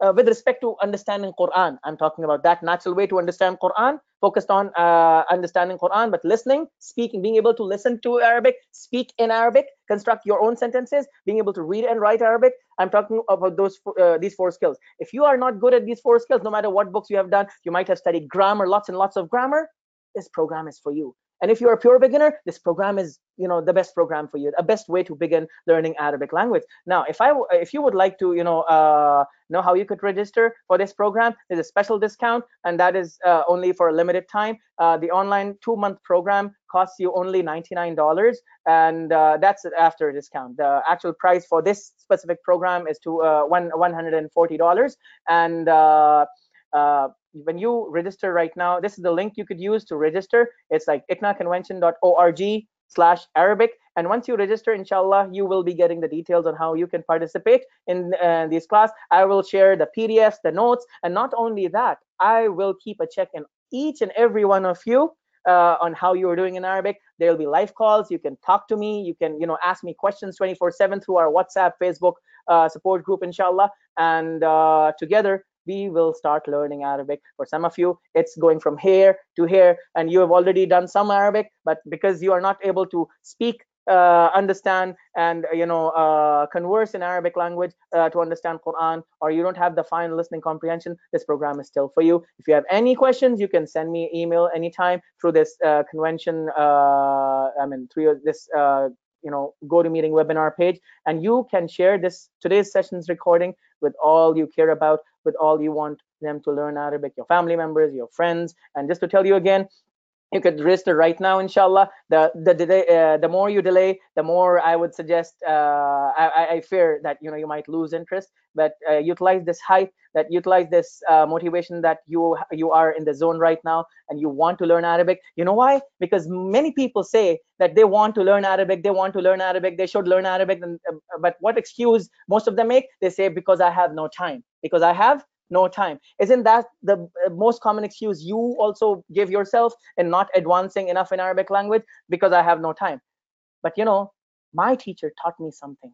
That is, he said, Ibrahim, I must learn Arabic. You know why? Because I have no time. Instead of using the excuse and saying, I cannot learn Arabic because I have no time, say to yourself, I must learn Arabic because I have no time. Do we have time? Tell me, do we have a life full of thousands of years? No, we don't. We cannot predict whether we live for 10 days or 10 years or 50 years or 60 or 70. But what we can easily predict, inshallah, is because we have no time, you and I must learn Arabic. It's that important. Your 5 daily prayers, each day that is passing without you and me understanding our 5 daily prayers, it's a day lost. That doesn't mean you should stop offering your 5 daily prayers. No way. Offer them. But strive to learn, decode the language of what you offer in those 5 daily prayers. Because Allah says, Inna salata tanha anil fahsha'i wal munkar. Imagine, motivate yourself. You want your tongue to utter the words of Prophet Muhammad sallallahu alaihi wasallam. He spoke in Arabic. Out of his love, you can revive the sunnah. Allah chose to send me into an Urdu speaking family, into a Bangla speaking family, into an English speaking family, into a Spanish speaking family, into a Chinese speaking family. That was his choice. But there is a second language that unites you and me as an ummah. That is a common second language, and that is the classical Arabic language, inshallah. So if you have any questions, please ask me right now, or you can ask me later by messaging the email. Come on. Yes, Sister Jamila, you can contact me. Like whoever needs financial assistance, let me know. This is, you could contact the email address that you got the webinar alerts. You could text them, or you could email me at info@arabicforummah.com. And the moment you register, by the way, just to tell you all, the moment you register, you will, inshallah, receive the details on how we go about, accessing the pre-recorded lessons every week and how to attend the live lessons every week. You will be made part of the, class resource WhatsApp group and Facebook resource group as well. So you could post your questions anytime over there about whatever we are learning, and you'll get your answers. You could contact me, schedule a live call with me personally as well, and I'll help you understand those concepts with Allah. Brother Farhan Ibrahim is asking this question. Give me 1 second. Somebody is calling. Should Okay. 1 second. Where is my keynote? Okay, here it is. Okay. Uh, Once you complete this program, okay, yes, this is only a beginning program, Brother Farhan. Yes, there'll be a long-term path that expands to like up until 1 whole year. So once you spend these 2 months, there I'll tell you for the next 10 months what I have for you to offer. And when you become part of it, believe me, your Arabic language would be that you won't just understand 80% of Quran, inshallah, you'll understand most of Quran, and right after completing the entire program. But this 2 month is a beginner program. You get an appetizer, you get a taste, you start getting used to the methodology, and then once you switch to that program I call is Arabic 360. And inshallah, when you get in there, you will notice that your skill set, the 4 skill sets in Arabic: listening, speaking, reading, writing, your ability to understand random portions of Quran, your ability to speak in Arabic, in classical Arabic language for longer times, your ability to understand the hadith, the Islamic literature would, inshallah, be at the next level. Just to tell you, I've taught at Bayina in the past. I've taught at, currently teach at Taqwa Seminary, and Alhamdulillah, I've had an experience of, teaching across the world in different forums, different platforms, dealing with different age groups, dealing with different language speakers. So I understand the difficulties or challenges one might encounter in learning Arabic language. So I will help you. I'll hold you by the hand and take you to the next level of learning Arabic language, inshallah, biiznillah. So if you have any questions, you could email me, or the email you got this webinar info from. You could email me at info@arabicforummah.com, and you can ask me. But I would encourage, register now, inshallah, because there's a special pricing, and that is $99 only. And if give me 1 second, it's $99. And if anybody, let me just tell you, if anybody finds it like too overwhelming a pricing, you're more than welcome to contact me, and I'll help you out. And if somebody is interested to sponsor someone, any of the learners, you can reach out to us. And I would say you can register now, inshallah, at icnaconvention.org /Arabic. You click on it, or you copy and paste, or you type in your browsers right now on your cell phones. You could do it on your computers. You could do it, and forward the word about today's webinar to your contacts, inshallah, and hopefully everybody will benefit when they see the recording. They'll learn new things on how they can pursue learning Arabic naturally, as easily as you learned your first language, and for solely to understand Quran and the word of Allah, we recite in our 5 daily prayers, Bismillah, and more. That's just the beginning. So may Allah subhanahu wa ta'ala help us in this journey. I'm looking for more questions, please. Okay, this is brother Sadiq asked a question. What is the site? No, to register, you register at icnaconvention.org /Arabic. You register here for the upcoming program. That is a 2-month program, and around 20 hours of lesson time, and that is a combination of live and recorded. You'll get the details once you go on this link. You'll get the details, but I would say click on this. It will take you to a page, and then join now or register now button over there, and register right away. And if you have any questions, you are unable to register, you're facing some difficulties in your website and stuff, please reach out in contact at info@arabicforummah.com, or the other email address you got the webinar mail from, inshallah. There is a syllabus, Brother Wasim Uthman, but syllabus you won't get a syllabus. You'll get the target over over the next span of these many words. So once you go to this page, you'll get the details of the objectives of this program, inshallah. Brother Kamran is saying something. After registering, okay, good question. All the classes, live or pre-recorded, get recorded as well. So even if you are traveling, if you cannot participate live, the classes are yours to attend. The classes are yours to attend, and basically, you can attend it 24/7. You don't have to be there in the live class, but live class, some people, want the live lessons, so they're there to help you out, inshallah. It doesn't allow you to register using, Brother Sadiq, did you try going to the website icnaconvention.org // Arabic? You don't need to buy any books. I'll email you the you'll get the PDF notes. You'll get the PDF materials the moment you register, inshallah. Within a day, you will get the PDF materials and the worksheets and whatever task we do. You won't have to buy any book. You can take a printout of that. I'll send you the handouts, and you will take a printout of that. Brother Wasim Uthman, it's not similar to Bayina. So here we'll be talking about Arabic language. So you won't just learn everything about Arabic language, the theory of it. You'll actually learn Arabic language, the vocabulary, the 4 skills that we said: listening, speaking, reading, and writing, right? And obviously grammar, where and when it is necessary. But this course is not solely about grammar. This is enabling you to understand Quran directly without thinking in subtitles and thinking in grammar, inshallah. Okay. Okay, can you use this link right now to register, Brother Sadiq? This is icnaconvention.org/Arabic. Brother Muhyiddin Sayyid is saying it's not allowing you to register. Let me see here. ICNA convention.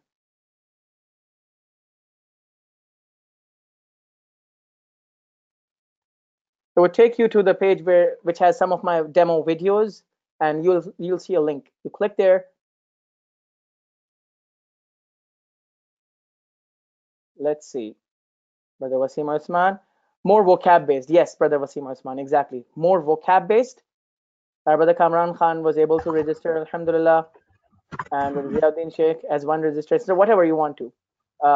Sometimes it gives you a choice to register for 1 person, register for 2 people. You can also decide to sponsor someone. It doesn't allow you to register, Brother Sayyid Khurram. Can you kindly let me know? Yeah, Ibrahim, this is Farhan. Brother Farhan. We're seeing some issue. Let me give us like 5 minutes. We'll fix it, and people can start registering after that. Okay, inshallah. Jazakallah khair, Brother Farhan.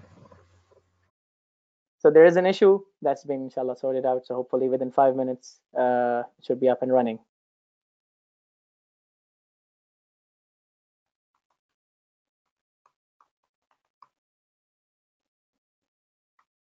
If you have other questions, feel free.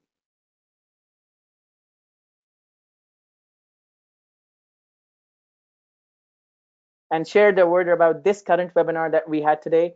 Share the link, participation link, even though the live event is finishing now, but they can still watch their pre-recorded content of this webinar and get motivated to learn Arabic the natural way.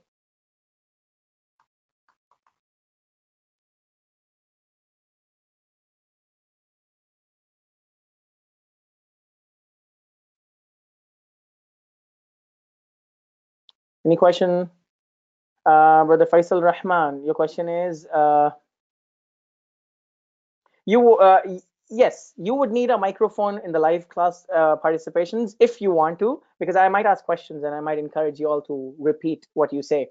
And I'll give you microphone controls for whosoever I'm asking the question in the class. So ideally, you should have a microphone. If you're using a laptop or something, you should have a built-in microphone or something, and a set of headphones. Unless your computers have speakers, but headphones often allow us to pay attention to the class exclusively. And Brother Muhammad Jamal, yes, exactly. You will get the recorded class. If you miss the live class, you will always have access to those recordings, because many people prefer to learn Arabic on the go. Sometimes they show up in the live classes. I encourage them to show in live classes, but it's always fine. They can access the recording, and they could download the videos as well. Yes, if you could just wait for a few minutes, Brother Farhan is trying to resolve the issue of registration.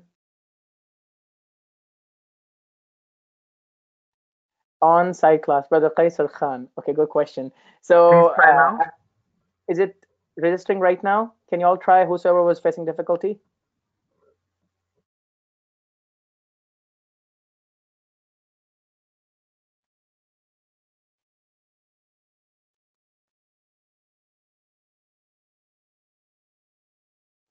Yes, this is a one-time charge, Brother Hayatullah Ahmed, for the 2 month program. Yes, it's a one-time charge. And after that, you'll have an option of, whether you want to continue. Okay, Brother Muhyiddin Said is able to register. Alhamdulillah. So all those who were facing difficulty in registering, inshallah, the registration should be able to go through now. So do visit icnaconvention.org /Arabic and register your spot there. So let me see. Okay, the first class, inshallah, Brother Mahmoud Ghani is next week, inshallah, next Sunday. And Brother Qaisar asked me a question: am I offering a side class? Like, you mean like in person, not online? I live in Dallas, Texas. I teach Arabic here in Dallas, Texas, and I travel to different communities around to conduct weekend programs. But more than that, my major focus is the online program. So even if I do travel to a community and conduct a program, that program would direct students to my online program eventually, because we could do only this much in a live class, especially if I'm not living in that community. And if you live in Texas, if you live in Dallas, Plano, you can benefit.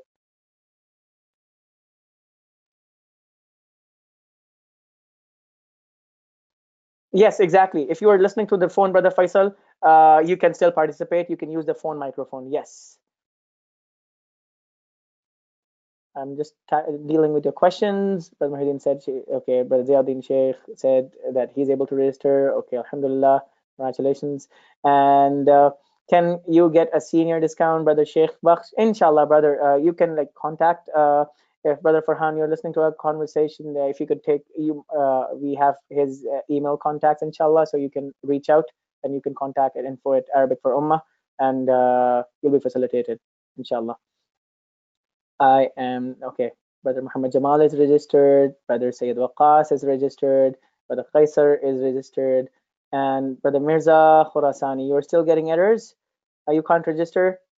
Can you try again? And okay, Brother Sayyid Khuram is registered. And okay, Brother Kamran Khan needs senior discount. Okay, you can reach out to us, inshallah.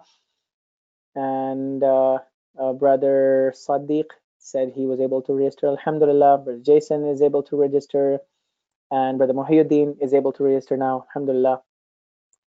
Any questions? Feel free. They might be coming in your way. However, I would say it's just $99. Go ahead, and inshallah, it will be a good beginning for you. Questions, questions, questions. Got it, Brother Mirza? Okay. Alhamdulillah. Any questions? Even after the link, after the webinar is over, officially you're allowed to leave. It's like 2:47 at my end, and your end it's 3:47.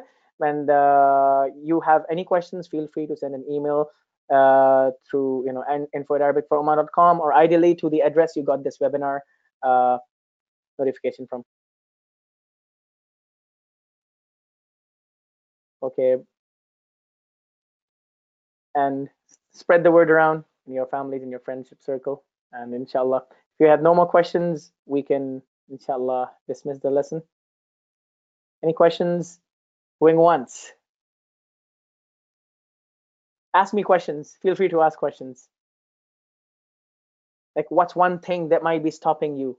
Because remember, I must learn Arabic because I have no time. You must learn Arabic because you have no time. I'm here to facilitate you anyways. Whether there are full affordability issues or any issues, I'll help you answer your queries, inshallah. Brother Mirza, ma'as-salama.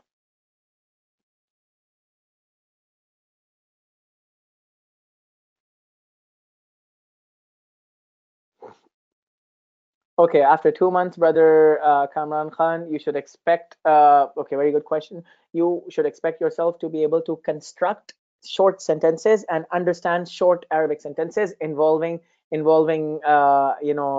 day-to-day contexts. Let's say, you'll be able to recognize quite a few words on every page of Quran, especially the words that have to do with like conjunctions and prepositions and some standard verb expressions in Arabic, what we call ta'bir, that are not standalone words. You learn them as chunks. When we spoke about how we learn vocabulary naturally, not just as standalone words, you would be learning many of those vocabularies, as that you will start getting the gist of what the expression is about in Quran, in random ayat, but not like the entire Quran. This 2-month program is to give you a solid enough foundation to move on with the natural Arabic learning methodology that involves learning Arabic in Arabic. I will be using my gestures to explain the expressions, the vocabulary, and not translating it to you. Each time I say those things, I might translate it once, but then I'll get you used to repeating those things and your mind to, build that 4 skills in Arabic: listening, speaking, reading, and writing, inshallah. I hope I answered the question. Brother Mahmoud registered. When will I understand Taraweeh prayers? Brother Kamran is asking. Brother Kamran, inshallah, if you continue, whosoever wants to understand this coming Ramadan's Taraweeh prayers, inshallah, most of them, not all, I'd say quite a lot of it, I will say right after these 2 months, there's another follow-up like program that is the mainstream program called Arabic 360. When you join that, you will have a different experience this Ramadan. I'll share certain tips how to speed up your understanding, because that program is like a 10-month long program after you've attended this 2-month program. And once you start, maybe somewhere in January, you'll have done January, February, March, April, and May, part of May. While you're still studying, you would be able to have a different experience of Taraweeh and Quran. And by the end of 2019, you will be, inshallah, a pro. Bismillah. But I'm telling you, your coming Ramadan, inshallah, I intend to make it, through Allah's help, a better experience of understanding Quran, inshallah.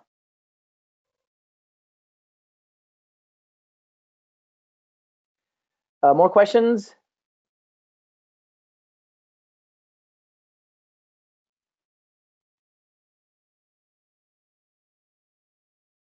Any question about the methodology that we discussed?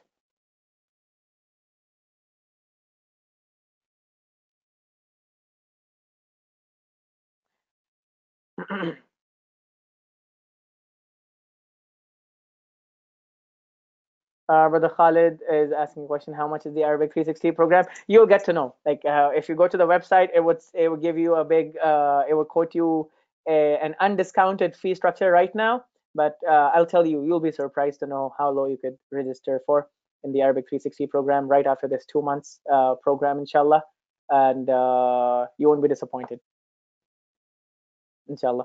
This current 2-month program would have costed you around like $140, and it's costing you like around $99 right now. So even for the rest of the long-term program, we alhamdulillah, have options for everybody.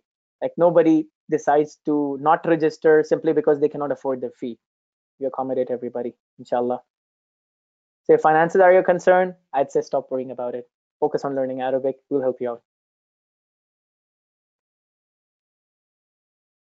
Alhamdulillah, Brother Kamran. I'm glad. Thank you. More questions? See, it's just $99. Just to, some people are like thinking whether I should go ahead or not. It's just $99. And I mean, imagine, we spend lots of money going out, eating out or something. So maybe, 2 family eating outings or something is what this is about. However, in 2 months worth of Arabic, it's 2 months worth of Arabic that is going to take you closer towards understanding the word of Allah, understanding your 5 daily prayers, and teaching you a new language. I mean, it's more than worth it, inshallah.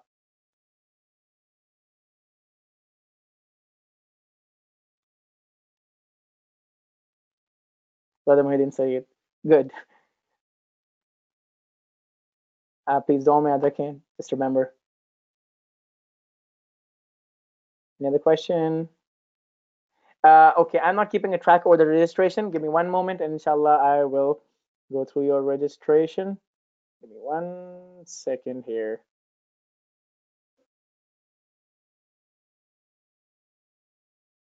I will just give you an idea. I see few registrations gone through, alhamdulillah.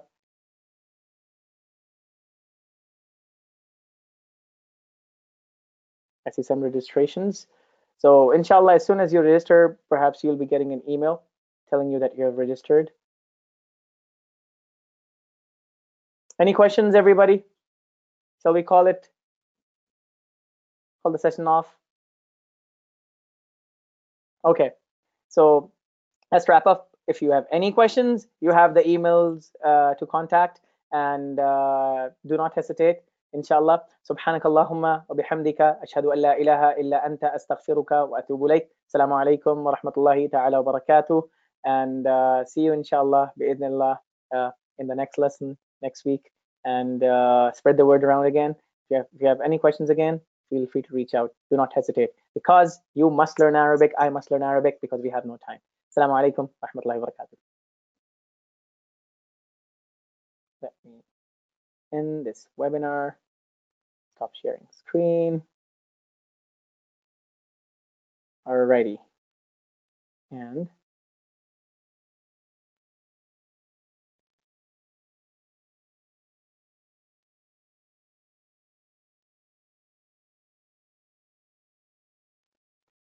And webinar. It's under file menu. Sorry, Brother Farhan? It's in the file menu on the top. Yes. File and webinar. Yes, I'm doing that.